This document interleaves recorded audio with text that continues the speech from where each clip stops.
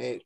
So what we're going to do tonight is a couple of things. I got one odd announcement, then we'll do a soft side shelter presentation to look at what tent cities are look like just to get our brain cells going. But the primary product and the thing we're going to focus on is the traditional type of shelter that we think would be spontaneous shelters in our neighborhood. And Kayla's got a draft of something to get us going down that path.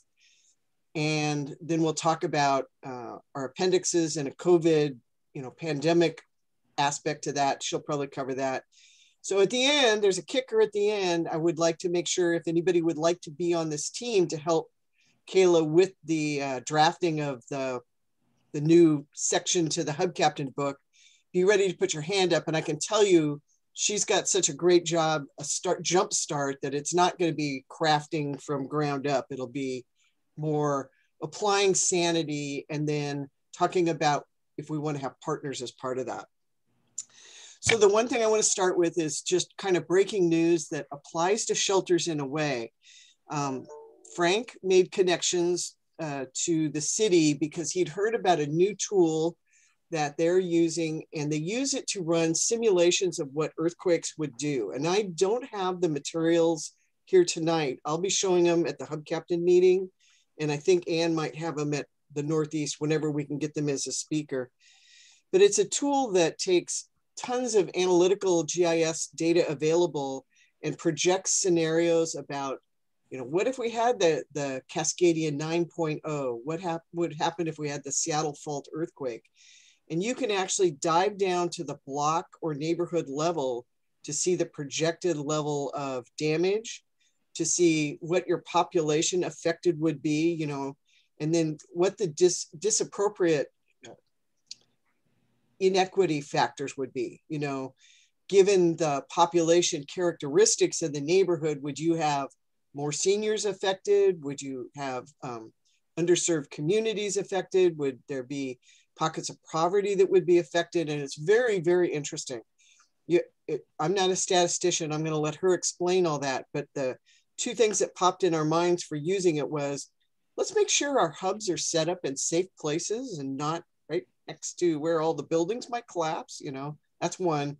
But the other is, I would be very interested to look at my neighborhood and go, magically, in all these earthquake scenarios, given the buildings in my neighborhood, I'm going to have no damage. So I might plan on all my resources going to whichever direction the damage is going to happen, right? So you'll just have to wait till we can show that, but it would help us really personalize our thinking about what we would do for sheltering in our neighborhoods. So I am going to share screens and we'll go to the soft side shelter. Is that the one concern that you're talking about? Yep. Mm-hmm. Okay.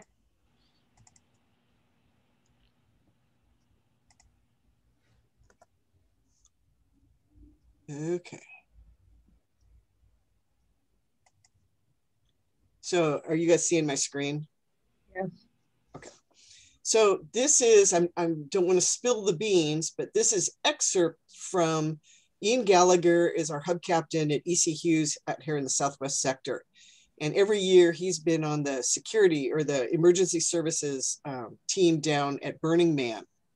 And Ann Forrest and I interviewed him, and he took us through a much longer presentation because we were going like, what about tent cities? What if people start putting tents in our parks? Should we be thinking about marking out grids, or, like, how are these organized? And so this is a couple of slides, about 6 slides out of his larger presentation that he's going to give at the Communications Academy. So that's why I promised him I wouldn't show all of them, but I pulled out the ones that are related to just what's sheltering. So for those who, my brother went to Burning Man the last year, they didn't have it last year, but the year that they could do it. And it was amazing, the pictures that came back. And so it was really formed around a art and environmental. It's almost undescribable. And I'm showing you the super boring pictures. You should go Google Burning Man and see what the whole party's about. But for our purposes, it's a temporary city that pops up, and it's really only there for 2 weeks. It's open to the public and they have campers and people come and go, but there's really zero in this playa. And then the city pops up and then they party and then it goes away.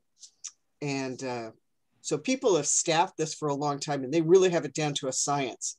So it doesn't quite fit our needs around how would I set up a tent area in my Morgan Park, but the principles of camping in mass are kind of the same, but this was really a fun way to demonstrate it. So this is what it looks like, from drone footage, and they have no rules about, as far as I know, no rules about what you come and camp in. So there's tents, there's people, crazy people who might be just in sleeping bags on the sand with a tarp over them. It gets really windy and sandy. I can't imagine anybody wanting to do that. People bring school buses, they bring campers. My brother bought an RV just so that they had a hard side place and a place to make his ice. So I see Frank taking pictures, so I won't move the. Hey, thank you. But I like how they laid it out like a development for access. Yeah, well, and so that was kind of the point. We went like, wow, that's pretty dang organized. And he said, yep, that's, the workers get there ahead of time and they grid it out. And I'll show you a little bit more pictures. But this is the whole situation. There's like one road in and one road out, and then, 80,000 people. This is what it looks like from straight down. And so there are a couple of things. This is where most of the artwork is done. I mean, it's all around this giant party of these fabulous and unbelievable art installations. And it is a regular grid. I have a better picture where you can see where the grid changes a little bit. But the other thing to notice on here is this is sort of like the information center. This is where security and communications and centralized services are hosted. And so it is kind of like a logical way where if you need information, you know where to go. This is how big it is. So it is 2.1 miles from the widest part to the widest part. So from South Lake Union all the way down to, the International District, is if you overlaid that on Seattle, that's how big that is. And they call it Black Rock City. I don't know why, but so this is kind of the interesting part. So when we said, well, my God, if it's 2 miles long, how do you navigate? And he said, well, they did it pretty logically.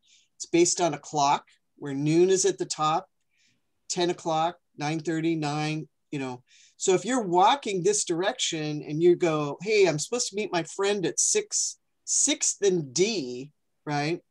You would trot down to 6 and go into D. So it's ABC through whatever, and each year it changes because they keep adding, and then clock directions so that you can find friends. And then this is where you can actually see where the grid, I lose my mouse here, where the grid changes. And I don't know what the difference is between, is this for smaller campers and these are the big people with big parties, or and one of the questions we had for him is like, where are the Santa cans? And he said they're specifically laid out, and he thinks it's every other, it could be the even ones. He didn't know we were going to ask him all these detailed questions. It could be that at 10, 9, 8, and whatever, it's on every other alphabet street, but it's pretty predictable about where you can find certain services. And then again, here's the information center down there. So back to that, that's what it looks like in practice. And so now you can see that there's really no control within those blocks. It's more like keep these aisles clear and we'll all be good. And so my brother, you can see where some people have formed little compounds. My brother was with 2 other people and they just all park side by side, but people like to do little compounds. So they have, a little gathering area in the middle, because there's no feeding services. Everybody brings your own food and everybody shares everything, but there's no centralized feeding. And other than the bathrooms, you bring your own water and you do all that, your own stuff. So for us, we were thinking, well, we're certainly not going to have people in tents bringing their own, everything. That could be problematic, but that's what the soft side shelter people get to work on. This is that little weird center where information is at a hub so that everybody can come in and get, you know, what they need to know. So that was a good thing to remember, is that if you've got people at a tent area and you're trying to, you know, keep it managed, that might be where you know, put, hey, cleanup shifts are going to happen at this time or something like that. And this is a little bit closer of a shot, just to see the variety. And the thing that struck me about this is, oh yeah, if people are tent camping, they're going to want to have their car nearby, because I would be going, well, if it's really raining and I'm freezing, I'm going to get the car and I'm going to run it for 15 minutes and try and warm up. So one of the things that we had not talked about is, what are you going to do with all the people who want to bring their cars or their pop-ups and be out where they're not under trees and they've gotten out of their building, but they're afraid to go back in and they just need to park somewhere. And then the last slide I've got is kind of like things to think about. So here's one where it's just massively dense, but those streets were maintained. So how wide would you grid your park to, you know, allow people to camp with their families or their neighbors, or are you going to say you get 10 feet and 10 feet and you try and enforce that? This is more like what that looks like. If you have a lot of spacing, you can get people to separate out and it's not quite such, you know, horrible conditions. And then in Christchurch, my memory of Christchurch was, as soon as they realized that all the pipes had broken and the neighborhoods were not going to have sewage treatment at all, they made a run on the entire world market of porta potties and shipped them in. So that's one of those things that we would end up, and we've practiced this in the drills. Hey, we have 50 people gathering in the park and they're all afraid to go back in their house, and sanitation is going to be a problem here pretty quick, city. Do you think you could, you know, start scavenging those porta potties and get them out here? Frank, you got to unmute.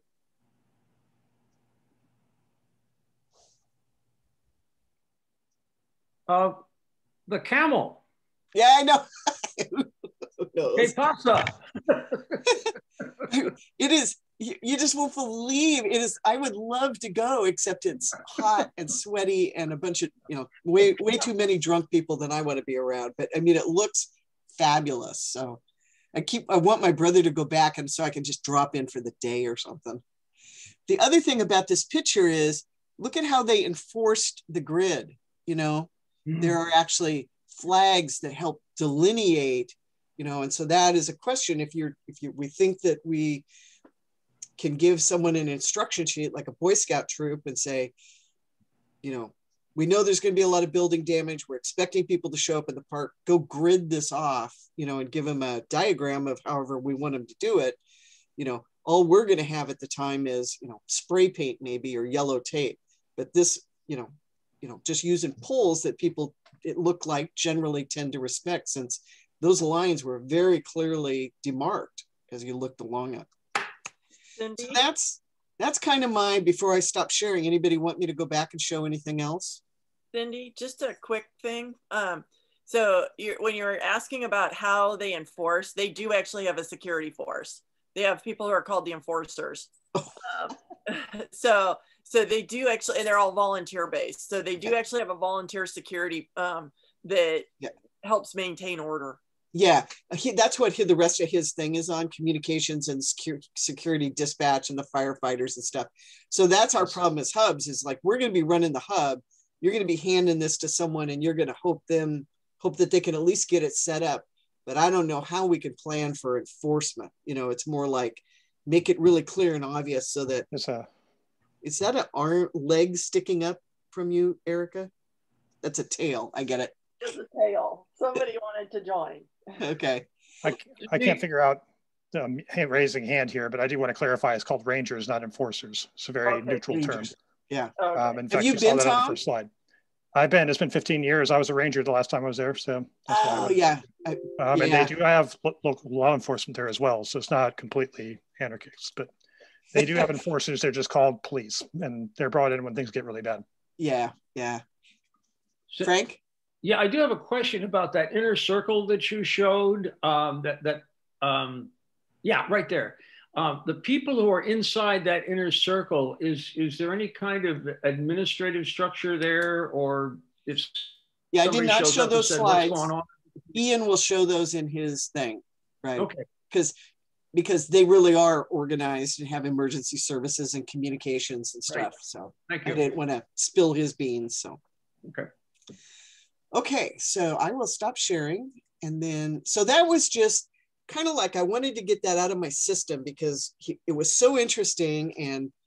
And we're going to go back to talking about our regular spontaneous shelters in churches, in gyms, in bowling alleys, and, you know, whoever's got ground that we can put people under shelter. But there's been the thought that they might end up in parks. And is there anything we can help to do to facilitate an orderly setup until the Parks Department can get there and really, you know, set things up the way they want to. So I'm going to turn it then over to Erica. Excuse me, not Erica. Sorry about that. I'm on one meeting ago. To Kayla.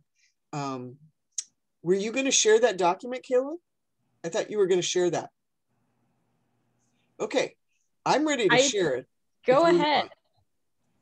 So what we had that I showed last time was the 3 checklists that we had, you know, hey, if you're going to set up a shelter, here's the things you should check your building for to make sure you're ready to open. For your operations, you know, you should think about these things like accessibility and rules that you're going to put in place, you know, just so that somebody kind of starts grasping the, oh, am I going to have men and women together or what? And then the third form that's in our shelter toolkit right now is the form that Jill Watson was very interested in making sure that people were signed in to a shelter so that the city can more quickly go, how many people are at church A? And we send a runner over to church A and go, how many you got now? Because that's part of her responsibility to go, I got a spontaneous shelter with 10 people, and we're going to need to add those to the real shelter we get set up, and I need to start ordering food for those people. So it's all part of the, you know, managing what's going on in the local shelters will help the city have a faster, better response for their own, you know, Red Cross or professionally run shelters.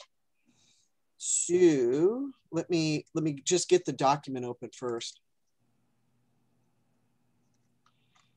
Okay.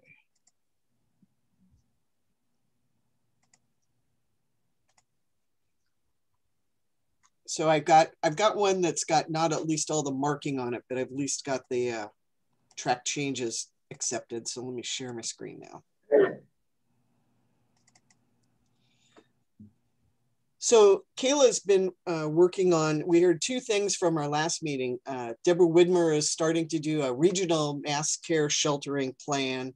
And Kayla talked about the plan she was working on with Renton. And so it was sort of like, do you think you could, you know, take what you're doing for the full up professional shelters and skinny it down to what we might just hand a church? So Kayla, I'll let you cover the different parts of what you've got here. Okay. Well, you'll have to drive for me because I can't. Yep, I know. Okay. So yeah, so like Cindy said, I just completed a project for the city of Renton. And apparently it's quite popular because I'm presenting to all of King County on it this Thursday. But she did ask me to take some of those things and pare it down. And so what we came up with was maybe like a 5 to 6 page document of some of the best practices, some of the things to consider. And it's written in a way that it hopefully jogs some memory of or recognition of, oh yeah, I need to do that. So when, who was it? The Legion something? Our West Seattle American Legion. The West Seattle American Legion opens up and then realizes in hour 8 that they actually need to feed people. If they had read this document ahead of time, they would go, oh yeah, I need to feed people or have some expectations around feeding people. So I'll think about that before I open my shelter. So this is all really just things to think about, things to do before you even open your shelter, and then also how to operate your shelter. So this is the facility inspection and other considerations, like I said, prior to establishing your shelter. I broke it out into a into a table format. So it's pretty easy to read. You can find exactly what you're looking for. So if you don't need to know about the type of shelter accommodations, and you can skip past that, right, and go straight on to something else. So that's this first table here. So you can see we've got type of accommodations, shelter safety, staffing, feeding, all of that, all the things to consider, the messaging that you need to have up front, with, you know, linking up with the hubs and telling them, okay, I'm going to open this place up, but I need people to bring X, Y, and Z, or they're responsible for X, Y, and Z at the shelter. Or I'm only going to be open overnight from 8 p.m. to 8 a.m. And so it helps them work with us as well in getting the information out there. So then we have another table about preparing your shelter space. So once you figure out all the things you need to know before you even open, now you need to set up your shelter. And there's a few different areas. There's actually a lot more than what's listed here, but we went through looking at all of this under the assumption and through the lens that this was going to go to a church or a bowling alley or some private business. And so thinking about, they might just have one large room, or they might be the Mormon church that, you know, is giant and has a gym and 100 different rooms for people to be in, or a smaller church with only 2 or 3 rooms. So this is the different ways to lay these things out. And we tried to make it clear that, you know, you just do what you can. So if you don't have a kitchen at your Ace Hardware, then don't worry about feeding people, right? So the document tries to capture any type of, like I said, business or church that may want to open up.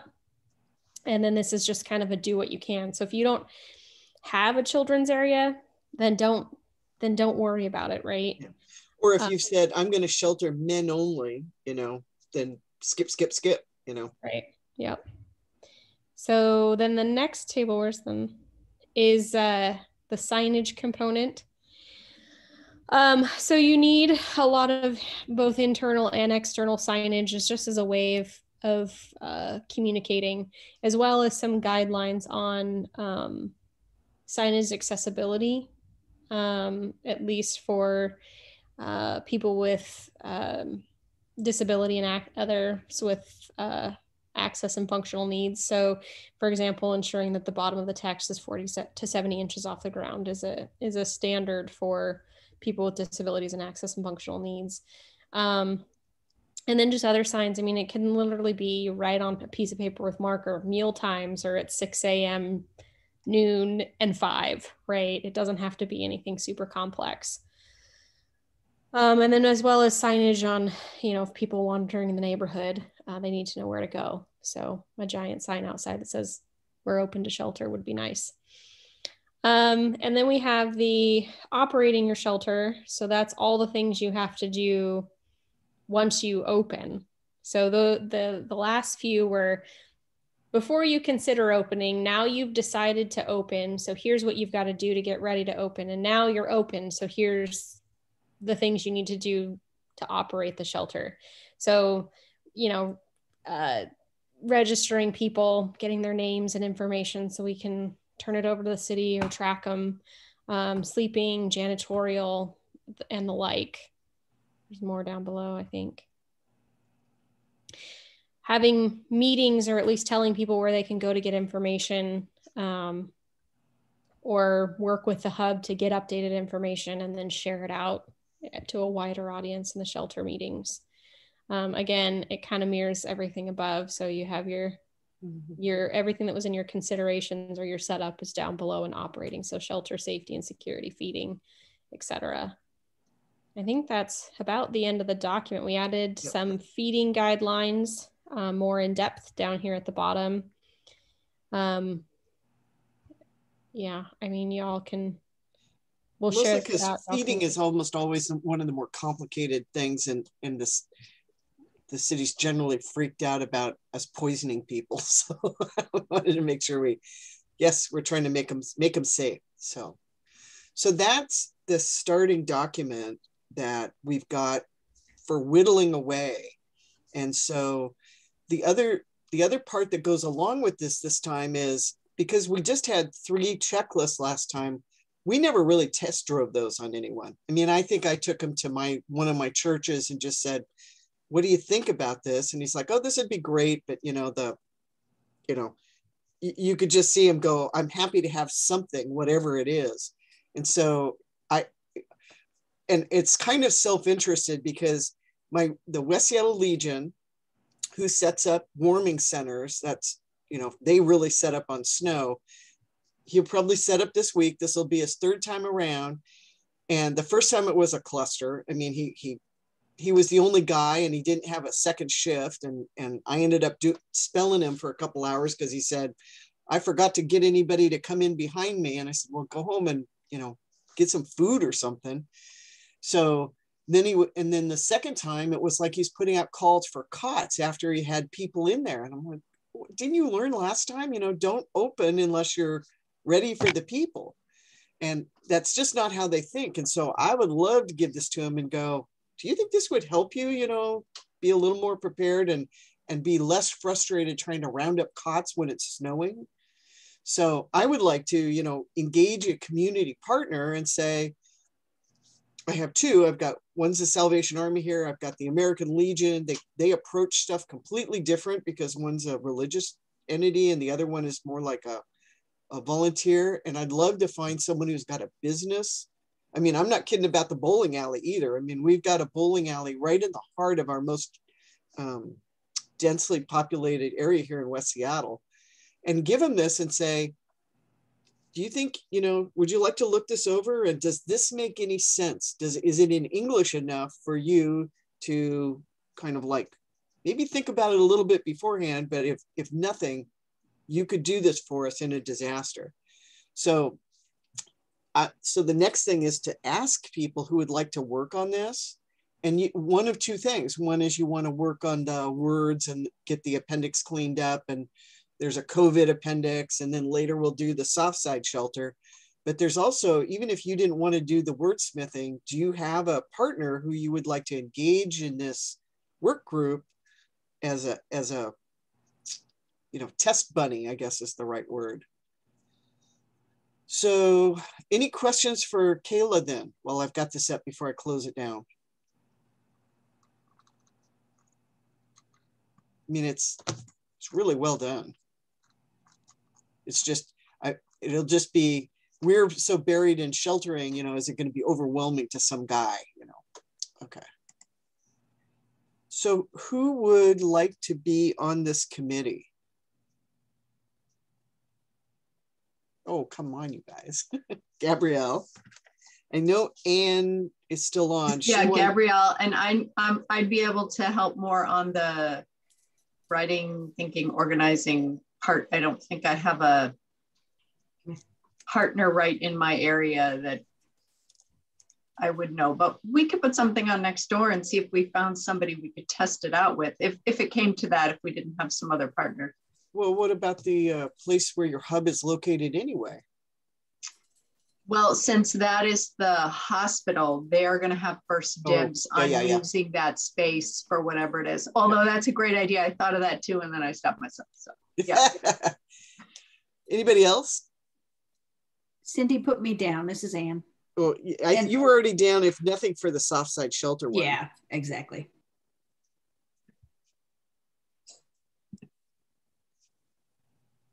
Nobody else. Tom, what about the church, the Epiphany Church? I haven't gotten anything out. He worked on that lately, so I have to check in with it. I know that they said that they would be willing to do something like that, but we have no organization around it. Well, no, I know that, but that's the whole point. It would be like, hey, if I came up and it was a disaster and I handed you this 5 pages, do you think could you set up a shelter using this? Right?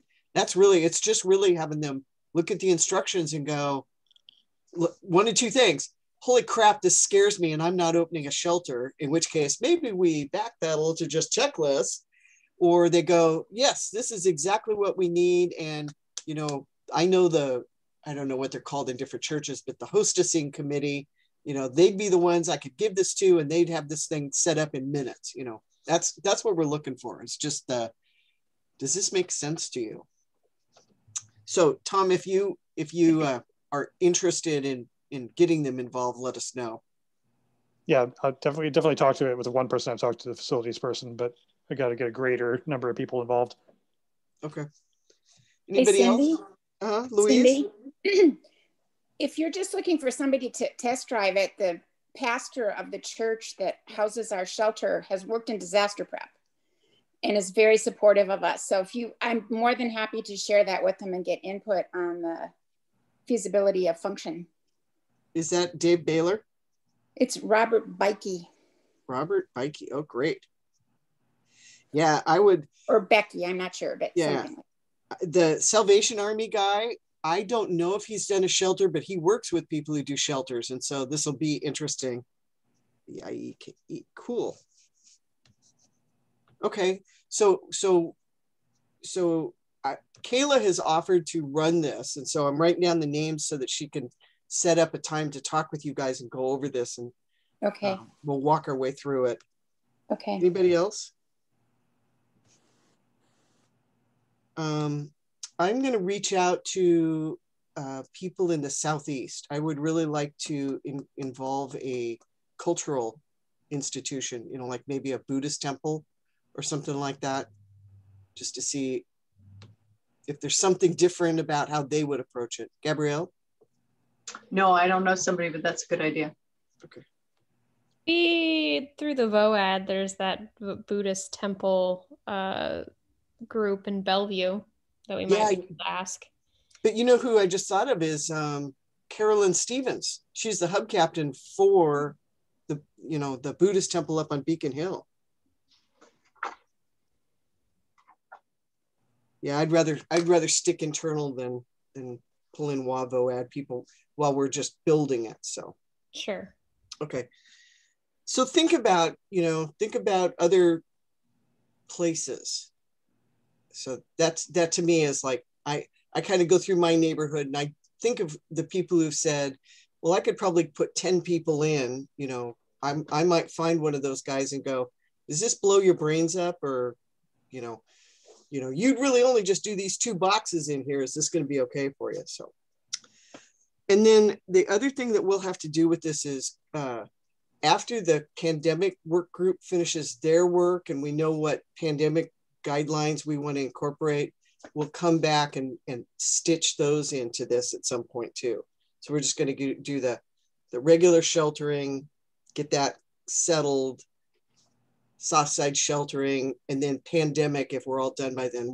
We're kind of stalled out waiting for public health for us to find someone in public health who has the bandwidth to help us review our documents. So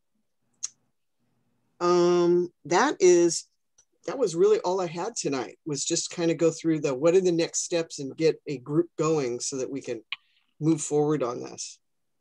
Well, Cindy, let me talk with Bill Fay, because he's the other hubcap here from Central West, Mi'kmaq. We have a couple churches. One that I know had a working agreement just for shelter only with the Red Cross. And there's Fatima down in the Central Valley in Magnolia, which is massive. It's got a lot of space. And there's another church, United Church of Christ.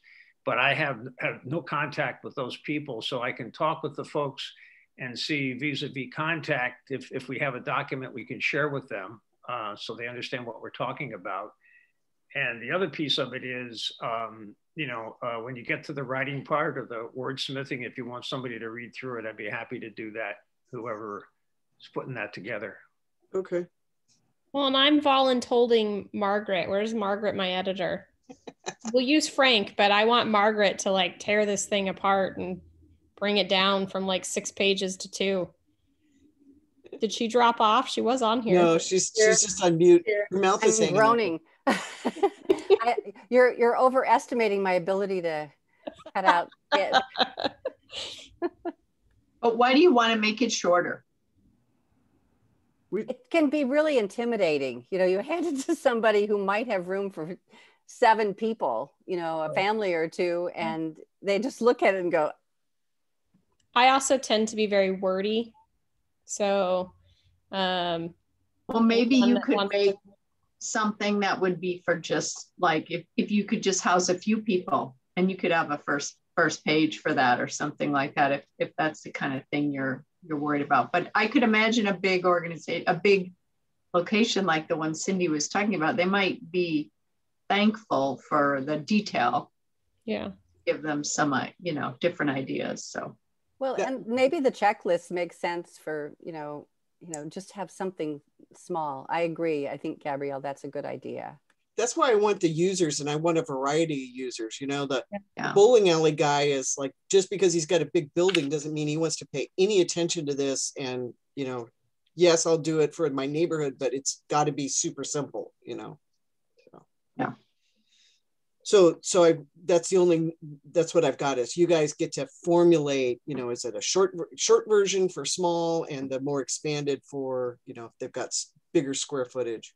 Cindy, we have a number of large buildings that have empty first floors. I mean, they hope, I'm sure it's temporary, but we otherwise don't have any large facilities in Eastlake. And I'm thinking that maybe it'd be worth checking in with one of the building managers in one of those big office buildings. Because Alexandria that owns them is really very community oriented as a developer. Okay. So I don't mind trying that. Okay. Are they commercial spaces that haven't filled up? Oh, bummer. Okay. Yeah, we have a fair amount. I mean, we all have ideas about what ought to be in there, but. And the other one, it just occurred to me I should go get a hold of is Zoe she's with the Church of Scientology, and they're a hub too, but they do a lot of stuff. And she hasn't been involved lately. And it's like, hey, why don't you take a look at this too? But we'll see. I don't know why she hasn't been participating. Okay. Well, almost everybody got on the list. So thank you for calling in. You always know there's always a catch sometimes. The next deep dive is a month from now. And so I don't know. I think what we're going to do is shift out of sheltering as deep dives and put it in the hubcap meeting, just like we do with the COVID now. So it becomes part of our report out. So you guys wouldn't have to do anything until the 4th week of March,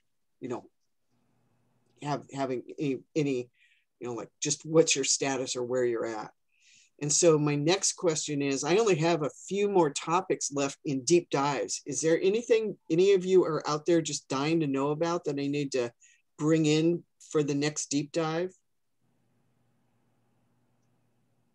Can I just back up for a second? This is Gabrielle. Did you said the next one was in March, but then it sounded like you were saying you weren't going to have it in March. Is that correct? No. Or did I misunderstand? Yeah, in March is both a deep dive and a hub captain meeting. Okay. So they'll both happen. And so we'll pull this out of a deep dive and move it over to the hub captains, because now it's part of updating the book and normal. Right. Everybody should know what's going on. Well, Frank? Yeah, Cindy, you asked the question, so I'll ask mine. I know the work that's been done on House Bill 1209, okay, for the Good Samaritan thing. I can see as someone who might be approached with this, package for sheltering, do we envision them being protected under that, or is this a completely different conversation? It would be protected under that. That's what I thought. That's exactly why we went through with this. Okay. Just thank you. Mm-hmm. It might We're be halfway done. I'm sorry. I was going to bring up something else. Okay. Kayla? It might be difficult to do, but it would be interesting to know.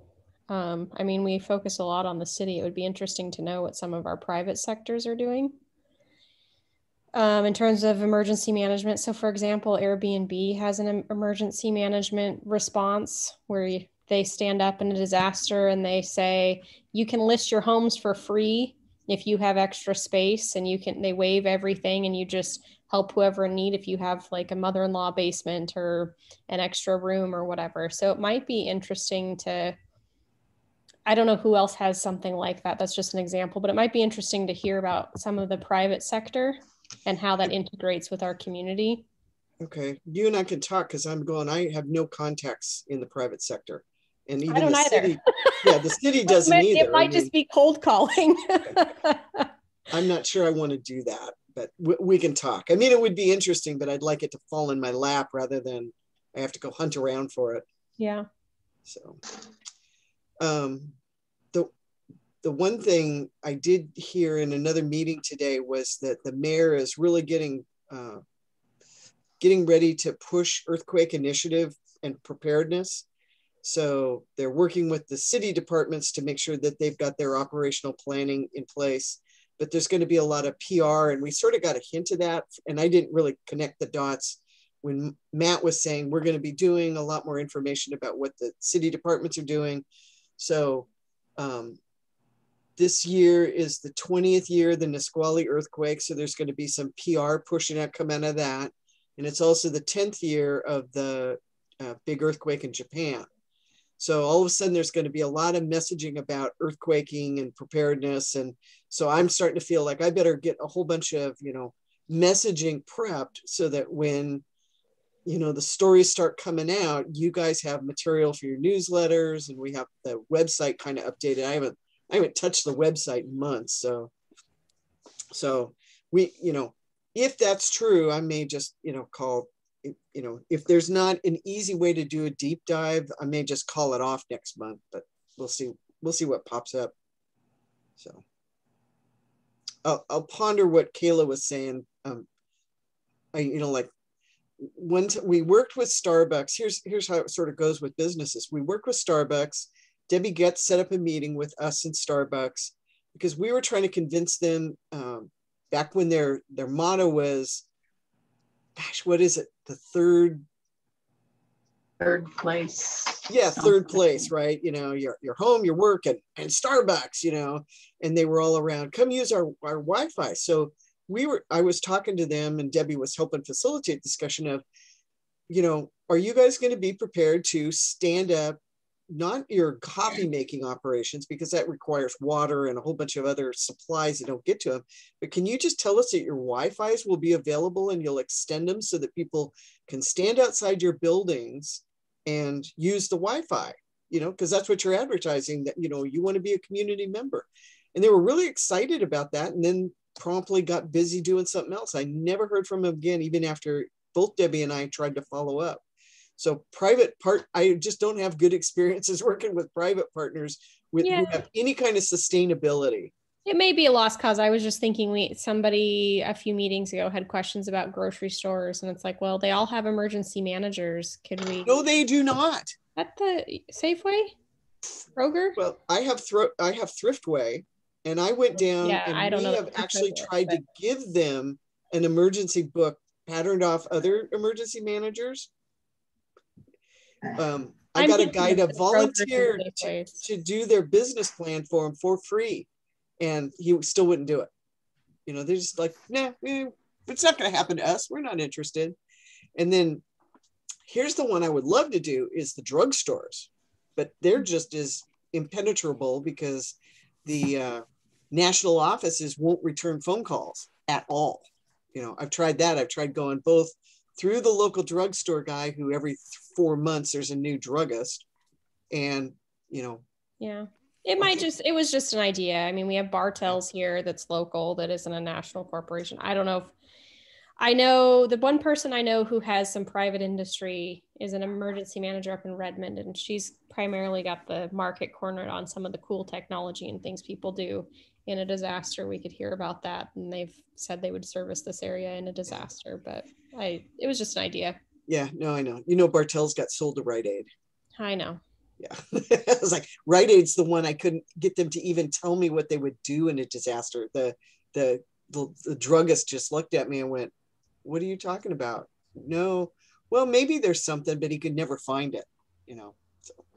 And I mentioned the Northwest Health Response Network, and they do a lot of community and hospital work. And so maybe someone from there could talk to us about a specific topic or. Yep. No, I'm not flattening you down, but I'm going, oh, give me an easy one. Do hotels ever help out in a community when there's an earthquake?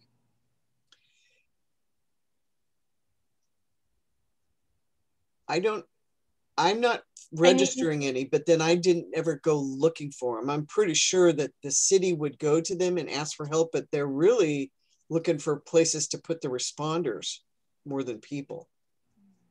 Yeah. Or like dorms. Dorms, yes. In the one that happened in Hungary or Czechoslovakia right at the start of pandemic, they put everybody who was in the hospital that had to evacuate, they put them all up in dorms, and then they started putting people in dorms too, which the only reason they could do that is because the dorms were all empty because everybody was out because of the pandemic. Because of COVID, yeah, or summer too would be. Yeah. So there's I was just at a meeting and they talked about dorms and colleges, and apparently we have to have permission from the state and from the governor to even use the dorms or the university campuses. So, if it's a state-run facility or for even private institutions. They just said we had, I believe probably state-run is my assumption, but Highline Community College was like emphatically nodding their head like, oh yeah, you can't use us unless. So that was a good idea about the healthcare coalition. We haven't had them out for like 5 or 6 years, so there's a lot of people who don't even know about them, so that's a good idea. Okay, anybody else? Other ideas? Send me emails. But if I'm not super motivated in March, because Healthcare Coalition is probably all caught up on the COVID response. Kayla, are you going to try and set up a meeting with people on the line today, or are you going to do a doodle poll? Oh, probably a doodle poll. A doodle poll is probably easier than.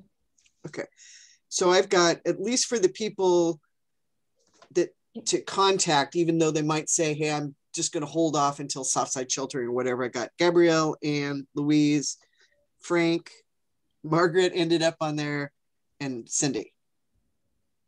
Anybody else? Okay. Thank you, everyone. I'm glad it was nice and short, under an hour for a change. That's great. And we will see you in March, it sounds like. Enjoy the snow. Yeah, right. No. All right. Good night. All right. Good night, everyone. Thanks, Cindy. Okay.